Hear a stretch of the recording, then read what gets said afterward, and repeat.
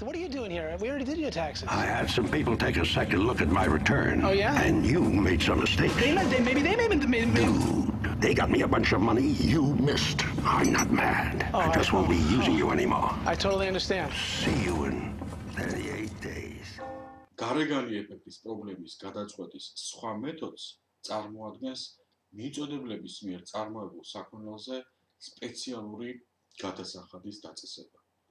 თუ ასეთი გადასახადი ზუსტად ასახავს გარემოს დაბინძურების სოციალურ დანახარჯებს, მიწოდების მრუდი სოციალური დანახარჯების მრუდს დაემთხვევა. ამის შედეგად ბაზარზე დამყარდება ახალი წონასწორობა, სადაც მიწოდებლები აწარმოებენ სოციალურად ოპტიმალური რაოდენობის საქონელს. ასეთი გადასახადი გარეგან ეფექტს ითვალისწინებს, რადგან მყიდველებს და მიწოდებლებს იმის სტიმულს აძლევს, რომ გაითვალისწინონ თავიანთი ქცევის გარეგანი ეფექტები. ანუ ისინი ანგარიშვალდებულები ხდებიან თავიანთი ქმედებების გარეგან ეფექტებზე. მეწარმეები გარემოს დაბინძურების დანახარჯებს გაითვალისწინებენ საქონლის მიწოდების რაოდენობის შესახებ გადაწყვეტილების მიღებისას. ვინაიდან გადასახადი მათ ამ გარე დანახარჯების გადახდას აკისრებს.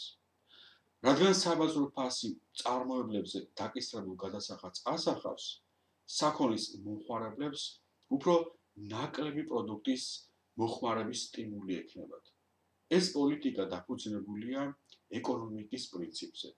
ადამიანები რეაგირებენ სტიმულებზე. გადასახადებს, რომელთა მიზანია უარყოფითი გარეგანი ეფექტების ზემოქმედების კორექტირება, მაკორექტირებელი გადასახადები ეწოდება.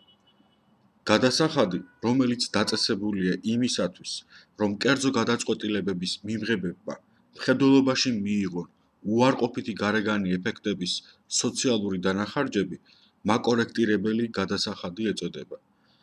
ისინი ცნობილია აგრეთვე პიგოს გადასახადის სახელით.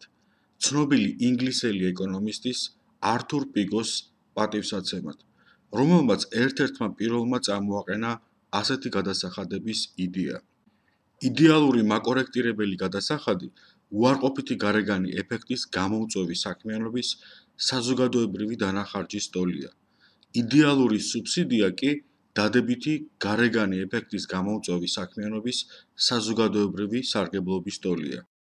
ასეთი გადასახადის მიზანს წარმოადგენს გააძვიროს პროდუქციის ფასი იმ ზვარამდე, რომლის საფუძველზეც პროდუქციის წარმოება გაუტოლდება საბაზროდან ოპტიმალურს. თავისუფალ ბაზარზე ადგილი ექნება არა საბაზრო რაოდენობის წარმოებას, არამედ ოპტიმალური რაოდენობის წარმოებას. ხოლო ის საზოგადოებრივი შემოსავალი, რომელიც მიიღება გადასახადის შედეგად, მოხმარდება იმ ადამიანებს, რომლებიც დაზიანდნენ გარემოს დაბინძურების შედეგად. თქმული გადავიტანოთ ნახაზზე.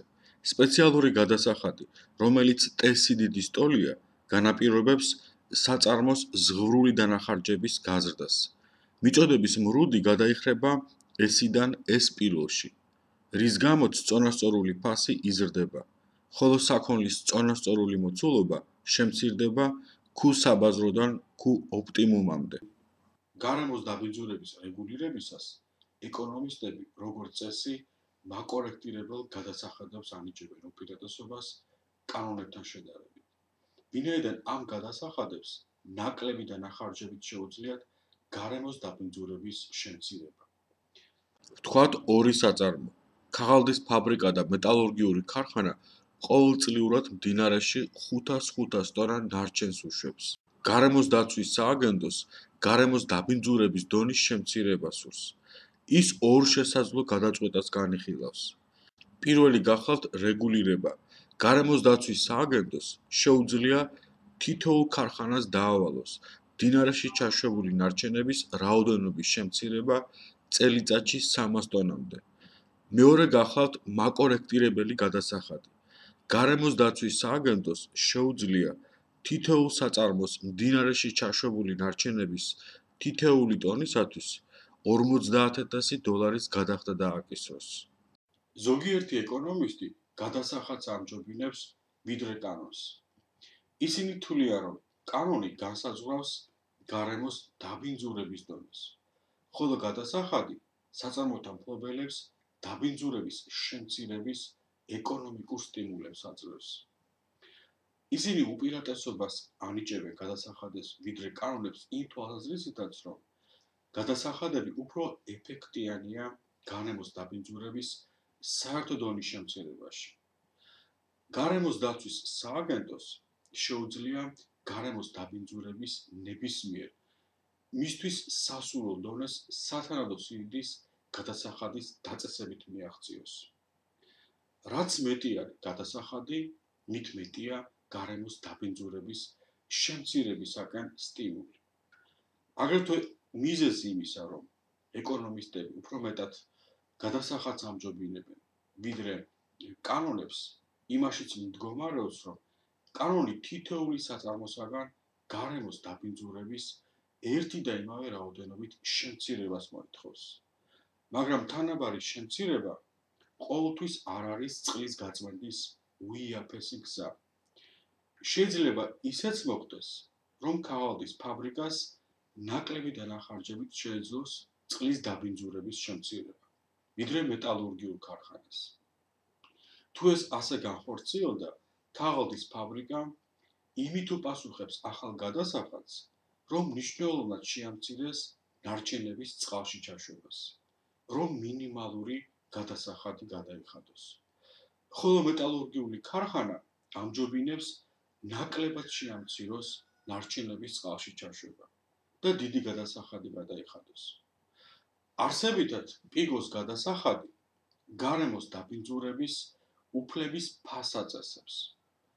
ისევე როგორც ბაზარი ანაწილებს საქონელს იმ ყიდულთა შორის, რომელიც ამ საქონელს ყველაზე მეტად აფასებენ, პიგოს გადასახადიც იმ საწარმოთა შორის ანაწილებს გარემოს დაბინძურებას, რომელთაც დაბინძურების შემცირების ყველაზე დიდი დანახარჯები აქვთ. დაბინძურების როგორი დონეც უნდა აირჩიოს გარემოს დაცვის სააგენტომ, გადასახადის შემოღების გზით მას შეუძლია მიზანს უმცირესი მთლიანი დანახარჯებით მიაღწიოს. ეკონომისტები იმასაც კი ამტკიცებენ, რომ მაკორექტირებელი გადასახადი გარემოსთვისაც უფრო უკეთესია. ადმინისტრაციულ-მბრძანებლური პოლიტიკის პირობებში საწარმოებს არ აქვთ იმის მიზეზი, რომ კიდევ უფრო შეამცირონ გარემოს დაბინძურება მას შემდეგ, რაც 300 ტონიან ზღვარს მიაღწევენ. გადასახადი კი საწარმოებს უფრო სუფთა ტექნოლოგიების შექმნის სტიმულს აძლევს. ვინაიდან ასეთი ტექნოლოგია შეამცირებს თანხას, რომელიც ამ საწარმოებმა უნდა გადაიხადონ. მაკორექტირებელი გადასახადი განსხვავდება სხვა გადასახადებისაგან. გადასახადების უმრავლესობა ამახინჯებს სტიმულებს და რესურსების განაწილებას სოციალურ ოპტიმუმს აშორებს. ცხადია, გადასახადი ამცირებს ეკონომიკურ კეთილდღეობას, ანუ სამომხმარებლო დანაზოგსა და წარმოებლის დანაზოგს. მაგრამ მეორე მხრივ, გადასახადისგან მიღებულმა შემოსავალმა შესაძლებელია უზრუნველყოს იმ ადამიანების კეთილდღეობის გაზრდა, რომლებმაც გარემოს დაბინძურების გამო მიიღეს ზიანი. მაკორექტირებელი გადასახადები სტიმულებს გარეგანი ეფექტების შესაბამისად ცვლის და ამ გზით რესურსების განაწილებას სოციალურ ოპტიმუმთან აახლოებს. ამგვარად, მაკორექტირებელი გადასახადები მთავრობის შემოსავალსაც ზრდის და ეკონომიკურ ეფექტიანობასაც უწყობს ხელს.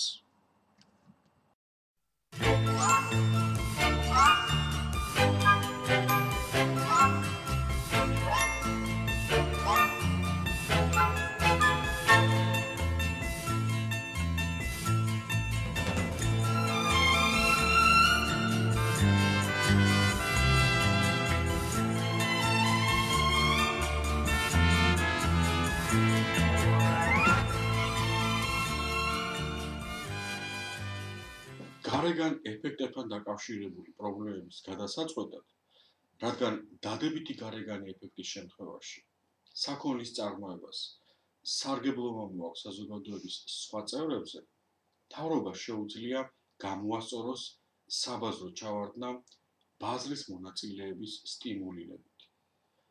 დადებითი გარეგანი ეფექტის შემთხვევაში საჭირო საპასუხო ღონისძიებები სრულად უპირისპირდება უარყოფითი გარეგანი ეფექტის დროს მიღებულ ზომებს. იმისათვის, რომ საბაზრო წონასწორობა საზოგადოებრივ ოპტიმუმთან დაახლოებული იყოს, დადებით გარეგან ეფექტს სუბსიდირება სჭირდება. ასეთ შემთხვევაში სახელმწიფო ხელს უწყობს საქონლის დიდი რაოდენობით წარმოებას. იგი თავად მონაწილეობს ასეთი საქონლის წარმოების ნაწილობრივ ან მთლიან დაფინანსებაში. მთავრობას შეუძლია მოახდინოს ვაქცინის მომხმარებლის სუბსიდირება. კერძოდ მოსახლეობაზე გასცეს ვაუჩერები, რომელიც მათ საშუალებას მისცემს ჩაიტარონ ვაქცინაცია. ან შესაძლებელია ვაუჩერები გასცეს ფასდაკლებაზე, რაც მომხმარებელს მაგალითად 50%-ით შეუმცირებს ვაქცინის ღირებულებას. ასეთი სუბსიდიები გაზრდის ვაქცინაზე მოთხოვნას და ვაქცინაციის რაოდენობას. სტიმულირების თვალსაზრისით მთავრობას შეუძლია აგრეთვე ექიმების და კლინიკების სუბსიდირება, სადაც ხორციელდება მოსახლეობის იმუნიზაცია. მთავრობას შეუძლია განახორციელოს კონკრეტული საზოგადოებრივი საქონლის მომარაგების უზრუნველყოფაც. მწვავე ვირუსული დაავადება პოლიომიელიტი საუკუნეების განმავლობაში აზიანებდა 5 წლამდე ასაკის ბავშვებს და განაპირობებდა ბავშვთა სპინალურ დამბლას. პოლიომიელიტის აღმოფხვას ხელი შეუწყო მასობრივი იმუნიზაციის ჩატარებამ. სახელმწიფოს მიერ ყველა ბავშვი უზრუნველყოფილ იქნა უფასო ვაქცინაციით. 1955, a year of anxiety and triumphs. A major medical hurdle was crossed with the discovery by Dr. Jonas Salk of the anti-polio vaccine, which was to spread a mantle of protection over millions of American children. ინდოეთში ყვავილის აღმოფხვრა აგრეთვე უკავშირდება სახელმწიფოს მიერ ჩატარებულ ფართომასშტაბიან ღონისძიებებს. კერძოდ სახელმწიფო სოფლის მცხოვრებლებს უხდიდა გარკვეულ თანხას, რომ ბავშვებისათვის სახელმწიფო კლინიკებში ჩაეტარებინათ ვაქცინაცია. Smallpox cost the international community $150 million to eradicate. The recurring benefits, It's just in economic terms. Forget the human suffering terms. Those benefits are billions of dollars every year.